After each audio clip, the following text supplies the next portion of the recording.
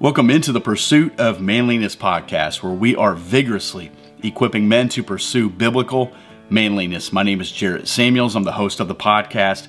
As always, thank you for taking time and checking out today's show. If this is your first time coming across the pursuit of manliness in any format, I want to say welcome.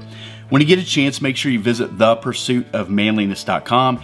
There you can sign up for the email newsletter. You can see all the social media links, what's available in the gear store, find out about Point Man and about Tribe. At the time of this podcast premiering, there is about 6 days left to register for the next session of Tribe, which begins June 1st, but registration ends on Saturday, May 22nd, 2021. We only open registration up twice a year. The commitment is for 6 months. So once we close that door, we send all the stuff out, we get moving, we hit the ground running pretty quickly. So you want to make sure you secure your spot in the next session of Tribe today. So what you're about to hear, or you're about to watch, depending on what platform you're leaning into here, is a conversation we had in Tribe recently about discipleship.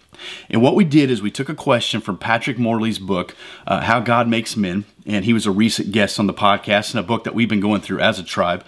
And on our regularly scheduled Zoom call, we had a handful of questions we were going to go through. We only got through one question, and it was the question that we're about to unpack here on this podcast. And so at the end of the conversation, I thought, man, that was a conversation that more men need to be a part of.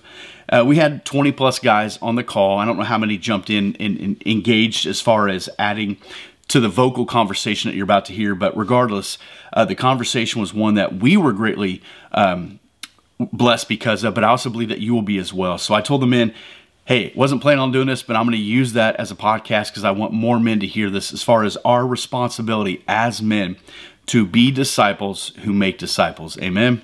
So guys, it's time for today's show. Well, guys, thanks for hopping on. Let's get into this tonight.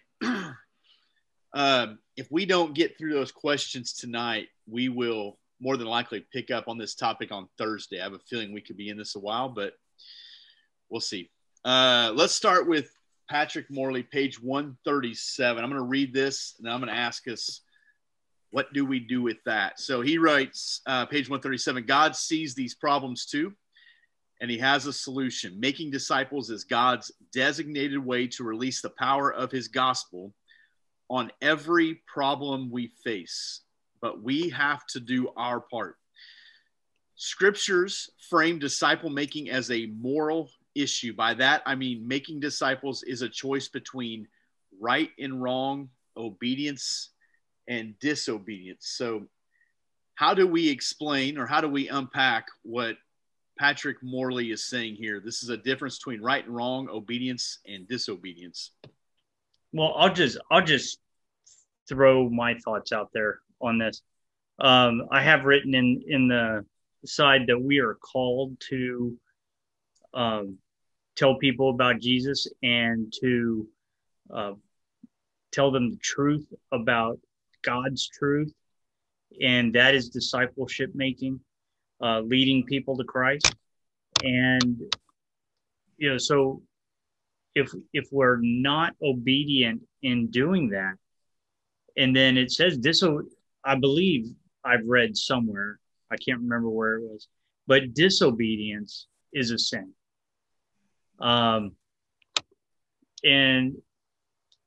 And so I just want to make sure that when I'm talking to somebody, I'm talking to them about Christ and about his love and his grace and his mercy, because I want them to experience that and grow in Christ, which is discipleship. And so I want to make sure that I'm obedient to that, and I'm not sinning and being disobedient to that calling. So I don't know if that makes sense to you. It makes sense in my mind. But that's, to kick it off and start what I guess I'll kind of follow up with that in the next paragraph. I highlighted this when he says how we face the truth about disciple making will determine whether we become part of the solution for our world or remain part of the problem. And so you're either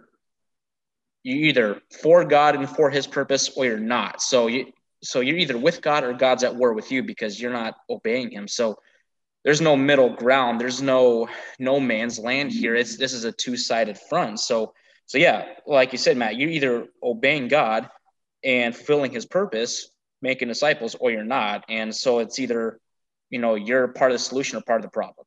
So. Well, it kind of struck me. I never really looked at it from this aspect. It's like, yeah, so I don't really have anybody I'm discipling and stuff. And that's just the season I'm in and that. And it's just like, no, that's not how this works. So that kind of shook me a little bit on that one. Yeah, that whole page kind of convicted me that, like probably a lot of us, we see the problems in the world, we think about it, worry about it, complain about it, do lots of things, and I'm spending a lot of energy on things that aren't on that page.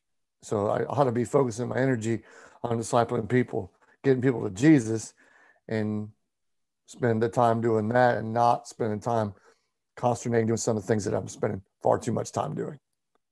I think that's a good point, Rob. It's easy to, I don't know, get in our own little funnel, our own little, this is what I see and this is the challenges I see in front of me. But I think there's something that different that happens when you begin to do life on life with someone else, when you begin to realize you're responsible to other people. And it's like what I talked about a couple weeks ago on that filling up your thermos so that you can empty it out. There's a purpose. There's even a purpose of why we're doing this. There's a purpose why we get in the Word so that we can pour into the life of someone else. When Jesus told him, come follow me and I will make you fishers of men. It starts with the following Jesus and then the fishing of men. And I used to believe for the longest time that discipleship was for the missionaries, the pastors, the super Christians, the theologians. And we're talking just tonight in our small group that, while God used Luke and Paul to write a substantial amount of the New Testament, they were the smart ones. He used regular guys, blue collar guys, to turn the world on its head when they received power from the Holy Spirit to plant churches, make disciples, evangelize the lost. And while we may not all be, great theologians or great fishers of men or whatever, we're all called to be disciples who make disciples. And I said that it really hit me a couple of years ago when you think about Matthew 28, 19 and 20, where Jesus says, go into all the world and make disciples. If a non-believing friend of yours found your Bible and found that portion of scripture and asked you, so how are you doing with that? What does that mean? And we tell them, I don't know. I'll get around to that. That's the Holy Spirit convicting us that we need to be men on mission, because if we keep doing what we're doing and just sitting on the sidelines like the old men on the Muppets complaining about the show but never getting involved in it, we're going to leave a lot of battles for the next generation to fight that we should have fought. And the only thing that really changes anyone is Christ. And the best thing we can do is get people to Jesus. Sometimes that's building up people who are already there, and sometimes that's getting people to him that have no idea who he is. And I think what you're saying, I think that's what Satan does. I mean, I think he tries to tell you you're not enough, you're not good enough, you got to work on yourself, do all kinds of things before you can go out and do this great mission. And like you said, it doesn't take the super Christian, because it doesn't really matter who I am. It's who God is. So God can do all things. So if I just am willing to participate and just willing to go out and put my foot in the water, he'll make it work. But you got to get off the sideline and go get after it, not just sit on your couch and hope somebody knocks on the door. And that's a good point. I never considered that, but when you think we do try to get ourselves right, or for the next year, I'm going to buckle down and I'm really going to, you think about Peter, man, he really messed it up. And he had 3 years walking with Jesus. Then he gets about a month plus, 40-ish days, and he's preached one of the greatest sermons the world's ever heard. And it starts off with the idea of repent and be baptized. I could just repent, get right with God. And Peter just lets it rip. And I think if we just let it rip, we can talk about a lot of topics, Pez, sports, gas, the weather. It's not that we lack words.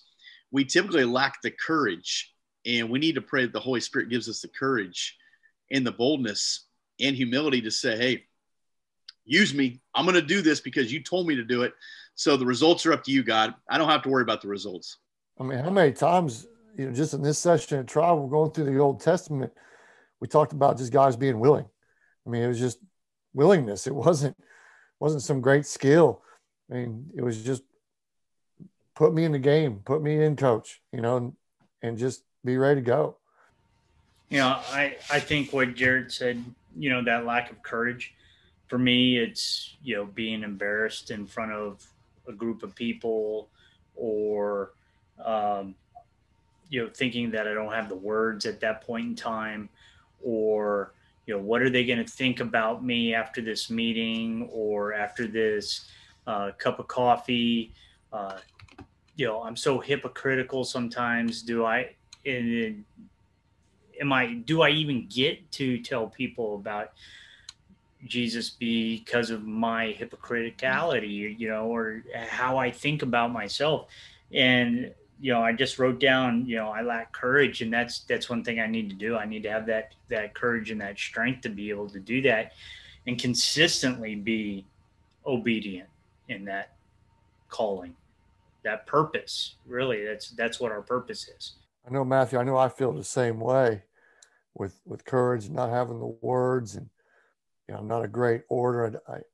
I get nervous trying to pray, especially if people are listening. So, I mean, all those things come into play, but there's so many times in the Bible it talks about the Holy Spirit will give you the words, and, and sometimes even imperfect words, God can use them to be perfect and still accomplish the task at hand, I think.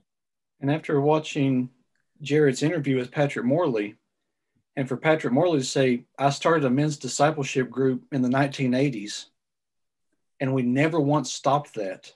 And that has been our sole ministry of discipling men. I was blown away whenever he said that. I thought for sure it would be something totally different. But, that's what they did. That's what he started with. That's what he stuck with. And that's what he's still doing. And, it just blew me away. So I'm saying that because Patrick Morley is practicing what he preaches. I mean, we had proof that, he's really doing this, and I'm way behind that curve. Well, I think an issue we run into is what kind of time frame do we put on discipleship? How long does it take to disciple somebody? Someone is mature when they can reproduce, right? I mean, we measure human beings by that level. Maturity comes at a point when they can, reproduce. I think disciples are the same way. And I don't think that, I've always kind of had this saying in my life that everybody's somebody's disciple. That means you are and your kids are. And if we're not intentional about it, I promise you our enemies are. And the forces of evil are certainly intentional about the discipleship that is taking place in the lives of those around us. So that process of discipleship, I think one of the big barriers I see a lot of people take with it is they want to put a time frame on it. They want to do it, I want to do this for a year. I want to do this for 6 months. I want to disciple this person and then hand them off. And that may not be the time. And I think when people put that time frame on it and they don't see the maturity that they anticipated, they chalk it up as a failure to themselves. So, it's difficult. And I think men struggle with it even more because we like to see results quickly, I guess I would say. We do, and we don't like to feel ineffective. And that's one of the things with discipleship. We can't fix somebody. You can't make somebody do or live certain ways. And I don't want to replicate another version of myself. I got that living in my house. So I don't want to do that. What I want to do is do my best to get them to Jesus through a relationship, hopefully get them to Jesus. And like you said, AC, is to implore them to do the same thing. I had a guy who mentored me for 7 years. And right from the very beginning, part of the deal we signed was I would in turn do this after he and I were done, and it was like, at the time you're thinking, there ain't no way, right? Discipleship's the same way. If you do it with the right heart, you're thinking there ain't no way. And what you realize is what God will do through an obedient man is quite remarkable. And when I read the book, I never saw Patrick Morley before. I didn't know what he looked like. I didn't know anything. I didn't know he wrote other books, to tell you the truth. He's one of the kindest men I've ever come in contact with. And to read what he wrote, I'm expecting like a Mark Driscoll, UFC kind of guy, to show up on the Zoom call and yell at me. And he was one of the nicest guys immediately. I mean, he looked at me and said, "We're brothers." And I was like, okay, just a good-hearted guy who wants men to love Jesus. And I think that's the key. Whatever approach you take, just get them to Christ. I do think we want to see the end result, but that's not always how it works. I mean, I may plant a seed in someone that the fifth person down the line who tries to disciple the person actually sees the end result when somebody comes to Christ. And it's I'm just a cog in the machine. I may not be the end all and be all to any one person that you're trying to disciple. You're just doing your part. Maybe you will be the one person they look back upon and say, that person really shared Jesus with me, and I came to Christ through them, but it may just be, man, that person just did one thing one time and put a little seed in there, and God grows that way down the line, 10, 15 years down the line, and that turns them into Christ, brings them into walk with Christ. Well, I mean, that's just like tithing, right? So think about tithing. If we're thinking kingdom minded and we're thinking long term, I give my 10% this week and this week and this week. I may never ever see the result of my tithing. I may never. But when I get to heaven, generations from now, people are going to say, you know what, Matthew, because you tithed, this church was able to build this church, and that's the reason why I became a Christian. I became a Christian because I was fed at that church. And to Rob's point, we may never, ever see the result of our efforts until we get to heaven, or until that other person gets to heaven. And I think we've also got to think about, we've got to think about the long game. We can't think about just the short game, even though that's important too. But we got to think about the long game and just building, God's kingdom. Matthew, would you, based on what you just said there, would you see disciple making a discipline just like you would see prayer, scripture reading, tithing, fasting? Would that be a required discipline then that we need to teach, we need to hone, just like other disciplines we're practicing all the time in here? I think so. And we need to teach that. And I mean, if you were reading, his book, and we're on page, 137, right? Is that what page we're on? 137. If you just flip it over to 138 and you read the second sentence, it is every Christian's ministry and duty starting at home. That's the only thing we can take with us to heaven is the souls of our family and the people that we come in contact with. We can't take our houses, our money, our jobs, nothing. But it all starts at home. And yeah, I think it's got to be a discipline, Mitch, to what, like what you're saying is that we've got to try to do that all the time. We've got to strive to do that. And when we have conversations with people, we should love them so much and honor them as a child of God that we feel an obligation to tell them about it. And I'll even add to your point, Matt, I think disciple making is not only as much as getting people to Jesus. I think on another side of the coin, it's part of our sanctification process. Mm-hmm. So, in order to be an effective disciple maker, like you, to your point, you have to be faithful and diligent in the disciplines of the faith. Otherwise, you're not going to be very effective at disciple making because you're not practicing what you're preaching. So I very much so it is part of your own sanctification process. So it's a twofold purpose, I think. Yeah. Well, I like how Matt said it's, it's something you have to be committed to. We're not a society of commitment by and large. We're a society of immediate gratification, right? We want to do something, see something happening as a result, so we can move on to do something else to see something happen as a result. And so, disciple making has to be something, it's easy. We have a Zoom call, you go to a retreat or revival or something, right? You come out on fire and you're excited and you want to go save the world. And in 3 days, you don't remember anything about it, right? Because that excitement that fire just burns out. Well, at some point we have to be able to turn that fire and excitement into commitment. And that's where people drop off on things, right? Is we just not very good at transitioning from one thing to the other. And I like what Shane said too about, it's part of our sanctification process. If you're discipling someone, I thought about discipling someone as, introducing them to Jesus, bringing them hopefully to Jesus, but then also walking with them through spiritual maturity. Well, if you're going to guide somebody else through spiritual maturity, you better be progressing through spiritual maturity too, right? Because otherwise they're going to catch you and pass you if God willing. And so if you're not progressing, then you're going to be limited in your ability there to really affect the kingdom in a positive way.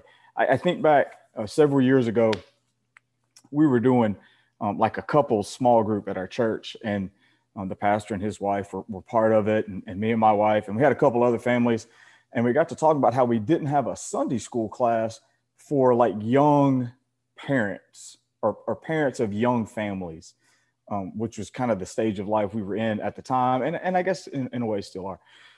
And so we started looking around the room, and we had the pastor. Well, obviously he's busy Sunday morning. We had the pastor's wife. Well, she's got stuff to do Sunday morning. My wife was helping with children's ministry. And we started going down the list, and there was one person left that wasn't already doing something on a Sunday morning. And you're looking at him, right? So I get nominated now to go lead this small group. Never done it. Never even really been in a small group. Felt very unqualified. So the pastor sends me to this other church where they have classes to help build up leaders, right? Teach you how to lead a small group. What do you have to do? And I don't remember a whole lot from it, but I remember one thing, and it has stuck with me. In the process of discipling or in leading a group, there's 3 roles that have to be filled. There's your role, God's role, and their role. When you do your role, you're in good shape. When you try to do one of the other 2 along with your role, stuff doesn't work. You can't be the Holy Spirit, you can't be God, and you can't make the other person choose that route for themselves, right? You have to do your role, let the Holy Spirit work, and get out of the way. And I believe the enemy of our soul has made the word discipleship something that's so intimidating that the average guy, if he comes and sits on Sunday or watches online, when he hears that word, he says, I'm out. That's not me. I don't have time for that. I don't, I would, but I'm so busy. We're either so busy or we're afraid we don't know enough. And it's like God, I wish God would just tell us, I don't need you. Okay. So you're irrelevant to this story. I can do this without you, but I'm going to work. You're a conduit of the gospel. I'm going to work through you so that life on life. And what I have found in discipleship is, while I think I'm imparting knowledge and wisdom and discernment onto them, and hopefully there is some of that, I walk out with hopefully just as much as they got, and thinking, I never thought of it that way. Or to hear someone ask a question about scripture when they've never read it for the first time. It is fascinating. I think about what Jesus said in John 13, by this, all people will know that you are my disciples. All people. If you have love for one another. We live in a time where it's popular to say how much you love your neighbor. The most loving thing we could do for our neighbor is to show them the love of Christ. And we do that through discipleship. We do that through life on life. And it's not supposed to be this intimidating. It should be life-giving. you know, like you talk about Patrick walking out of a conference and you're fired up. The reason why we're fired up from those things, I believe, is because we've removed all other distractions, and all we did for that 3 days or 3 hours was focus on God. The same thing happens in discipleship. I do it at Five Guys once a month. I do it, you know, you can do it wherever. And when you walk out, your thermos is filled back up, and then you have more that you can give to someone else. But if you just sip on what you have and never give to anyone else, eventually we're going to run dry, and the Christian life is going to seem boring and irrelevant to us. Yeah, you know, you say the word discipleship feels really intimidating. I don't know what it's like where you guys go to church. I mean, at our church, if we can get guys to take their hands out of their pocket and sing along to the worship music, like, we really accomplished something, right? So to actually think that they're going to go out and talk to somebody that they don't already know about Jesus, only God could be so bold as to expect that. Okay. And I don't know about y'all. For me, you know, the times where I think had the most effect in discipling others is not at church on a Sunday morning. It's in the gym, it's at a baseball, it's wherever, but it's rarely, you know, at church on Sunday morning. It's kind of funny y'all say that. The man that sort of led me to Christ, I went into the meeting with an attitude of, if this guy throws the Bible at me, I'm out. And I walked into Ruby Tuesdays in Michigan, and this dude's sitting in a Russian hockey jersey. And I don't know that he said anything in that first meeting other than a bunch of small talk, but I agreed to meet with him once a week. And then some things started to move. But, you know, I always think back, man, you know, God knew if I put this dude in a hockey jersey, it's going to sort of disarm all of the defenses I'd put up, you know. So I do think trying to kind of get on somebody, get out in the sort of foreign turf a little bit is not a bad idea. I think the hard part for me is, you know, especially if you have kids, you know, you teach your kids how to play ball. AC, I'm guessing you're not a pro baseball player, but yet you taught your kids how to play ball. You know, I'm not a pro fisherman. I can teach my kid to cast.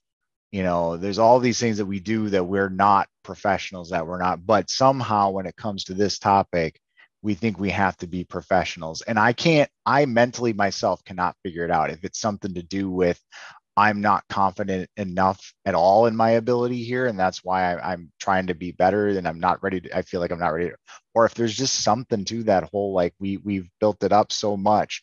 I wish somebody could crack it for me, because I just feel like I am willing to do the show the fruits of the Spirit to somebody, but I never point them to the tree. Like, I can live it, but I don't say, but that's because of Jesus. And I don't do that for some reason. And I can't crack it. Jeremy, I'm glad you said that, because that's pretty much exactly the same way I feel. I mean, you couldn't have described that any better. That's, you and I are on the same struggle bus there, I think. I would just say, I think this is one of the places we don't give the enemy enough credit. We're easy to attack here, right? All of our insecurities bubble to the surface when we start talking to other people about Jesus, because I immediately become aware of all the places I fall short, right? If I say Jesus, I'm the biggest here. Like, I can't go there because they're going to see right through me. And I think it's just one of the places where we just don't give the enemy enough credit as to where he attacks us. Well, I think too that we often forget that we were made uniquely, and the way that I disciple someone isn't going to look like the way that Jarrett would do it as a pastor. And I'm helping a friend right now set up a ministry, and he's an evangelist. He wouldn't call himself that by name. He's a pastor, but he's straight up an evangelist. But his whole ministry is going to be centered around discipling men and connecting with them really in the outdoors, but where they want to connect with. So he's a biblical counselor, but he's not going to be a guy that sits in an office. He has, for the last 15 years, had so much success discipling men when he's like, what do you want to do? And they're like, I want to go fishing. Okay, let's go fishing. And what do you want to do? I want to go hunting. Okay, let's go hunting. Let's go hiking. Let's go sit by the fire behind my house. And I think too often for myself, I will over spiritualize it. Like I've got to turn it into a Bible study. Like I've got to turn it into this time where we're going to sit down and dig into scripture. And that's not necessarily what men in the beginning need. Oftentimes we have so many walls built up that we need someone that's just going to sit there and be a friend and listen. And yes, we'll bring wisdom into it, but we don't have to beat them over the head with the Bible. Now, if you have an agreement going in that we're going to sit down and study God's word, that's one thing. But if it's, welcoming a new guy into relationship happens by getting to know them. And, I think too often we're trying to almost over spiritualize it versus having the relationship in it. Now, I'm not saying not to share the truth. I'm pretty adamant that, you let a person know where you stand with Jesus and you work that into the conversation where it makes sense.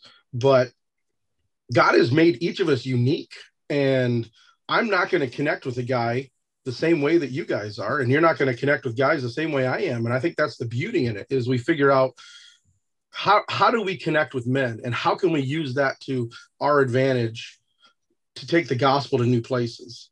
And I was on the phone with a guy tonight. We're talking about street evangelism that he and I have done in the past together. And he's in a new church, and we're talking about it at my church, and we're kind of excited about it. That is not for everybody. And I'm not talking evangelism where we hold up signs and scream at people, but to go talk to strangers on the street is not something that most people are comfortable with. I really enjoy it. And it's something that I've done the last few years, and I'm comfortable in it, but not everybody's going to be down with that. So, and I've told people that's okay. Figure out what you're comfortable with and go do that. And if it's, AC, talking to other dads at baseball games and building relationships with them, and then, building a discipleship relationship that way, that's the beautiful thing of how God made each of us. We don't have to do this in one prescripted way. So I'm going to ask a real in the weeds practical question. So what does that look like when it goes from a relationship to now we're going to talk about Jesus? Like that is like the moment where I'm like all lost at sea, because it feels like, hey, we've got this great, conversation going. Like we like to talk about this stuff. Okay, great. Yeah. Let's talk about how the Brewers are doing this year. Awesome. Not so awesome, whatever. Hey, by the way, do you know Jesus? Click. I think that is the moment where I struggle the most. Like, how do you make that transition? And maybe we don't want to go here right now, Jared. I don't want to sidewind us, but that's what I'm always wondering. I think it's a great question. I was sitting here thinking this. I was going to end with an idea that these conversations aren't meant to make us feel bad. They're to make us think. So to make me think about, what am I really doing with what I believe? Do I believe what Jesus said about make disciples? And if I do, Jeremy, you're spot on. There has to be a point where we say the words discipleship or something, and you can word it however you want to word it. You want to have best friend time every Tuesday at 9 o'clock. I mean, I wouldn't do that with a grown man, but I think you look at Titus chapter 2, where Paul says older men are to teach the younger, and I think sometimes older for us might be older in the faith than younger in the faith. So we can be the same age, but maybe I'm further along, whatever. The first thing Paul tells us be, sound doctrine and self-controlled. If we could teach people to be self-controlled today, that would go a long way. But there does come that point, like if you're married and if you're dating, you can't be both. So if you're married or dating, there came a point where you had to say, will you go out with me? Like, I like you. I'm done flirting with you. I'm done playing this game. I want to date you now. The same is true with discipleship. At some point, we have to find a way to say, hey, man, it's been on my heart, or man, God's really convicted me about this. At some point, we have to say that to them and tell them, let's start with a conversation. And that's where the conversation gets a little more real beyond sports and politics to, hey, why don't we once a week, once a month, once whatever, and let's go through a chapter of the Bible or something like that. That's my perspective. That's what I do. Josh was talking about over spiritualizing it. Jarrett, you mentioned earlier on talking about like the difficulty of just wrapping your head around discipleship. Like, what does that look like? And Patrick was talking about his 3 things, where if you just do your part and let God do his and the other people do theirs. I think the one word that everybody has kind of danced around, or at least the way that I look at it, is if you have a hard time looking at it in the word discipleship, look at it from the word mentorship. Because a lot of times when I think discipleship, if you don't know anything about it, you're like, man, where do I even begin? But if I hear the word mentorship, immediately I go to, I have to lead by example.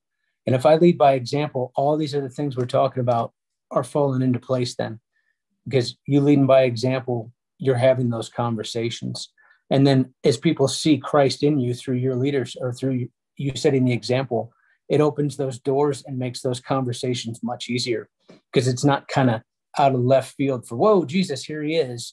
No, they're like, hey, something about you is different. What is that? Ted, that's exactly what I was about to say, kind of to Jeremy's response to Jeremy, was a lot of times God has provided that opportunity for me, like, because I feel like I wear my faith on my sleeve pretty well. You know, it's not, nobody ever has to look around, and it may be from different patterns, how they recognize faith. You know, at the ballpark, it could be really weird, because some of those guys, man, the language can be ridiculous, and they'll hear me just, instead of, you know, yelling out a a curse word, I'll be dag nabbit, or, you know, something silly, but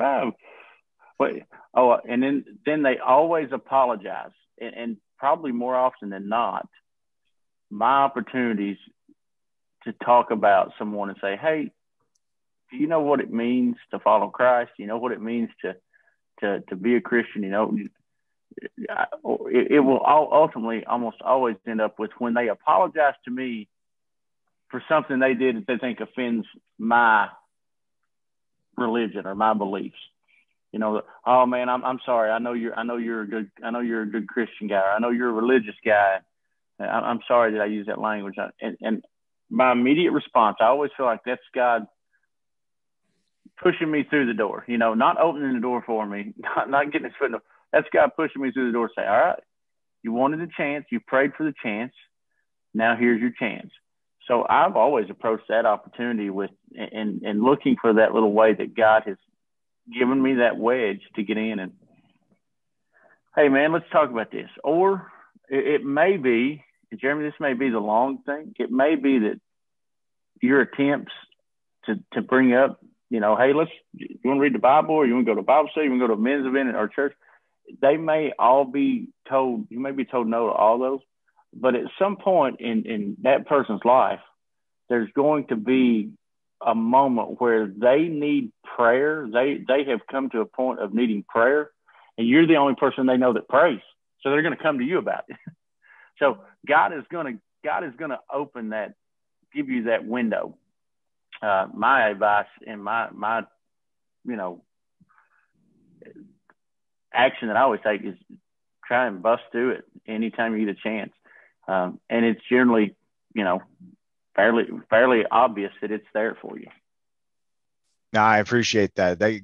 All those responses give me some piece to think about, the part of, like, is it obvious? Because if it's not obvious, then maybe that's part of the problem. And then, if it is obvious and people are opening that door, then am I taking that step through it? So that gives me a lot to chew on. Thank you.